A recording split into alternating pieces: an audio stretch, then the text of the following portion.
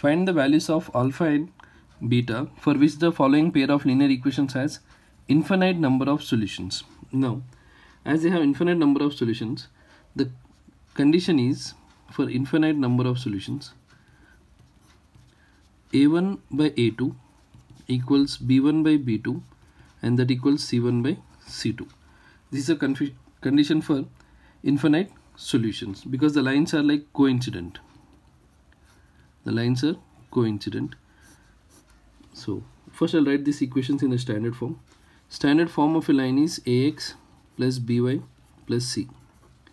So 2x plus 3y minus 7 equals 0. 2 alpha x plus alpha plus beta y minus 28 equals 0. Now condition is a1 by a2. See here the coefficient of x is 2. So a1 is 2. 2 by 2 alpha equals 3 by alpha plus beta, because coefficient of y is this total, equals minus 7 by minus 28, c1 by c2. So here minus minus will get cancelled.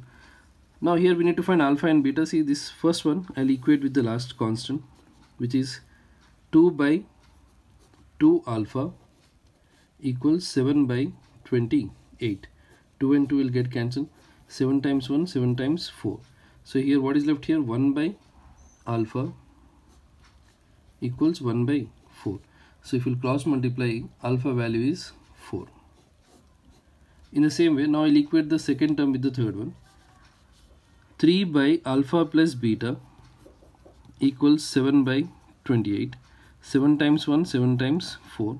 So 3 by alpha plus beta equals 1 by 4. If I'll cross multiply, 3 times 4, 12. So alpha plus beta equals 12. Alpha plus beta is 12. So just now I got the value of alpha. I'll substitute this alpha value over here. 4 plus beta equals 12. So beta is 12 minus 4. So beta value is 8. Beta value is 8. So in this way we need to find the values of alpha and beta. So infinite solutions, the condition is a1 by a2 is equal to b1 by b2 is equal to c1 by c2. Write in the standard form and substitute in this condition.